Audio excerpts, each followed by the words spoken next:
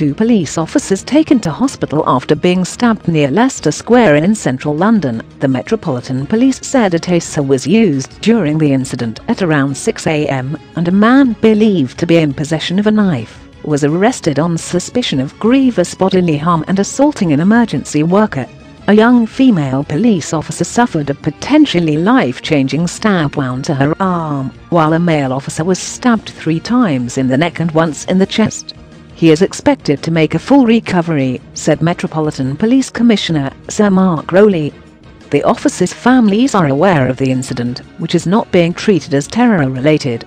They are both attached to Scotland Yard's Central West Command Unit and were carrying out routine duties unconnected with the operation in the capital following the death of the Queen. Footage from the scene shows police officers guarding an area of Wickham Street which has been taped off.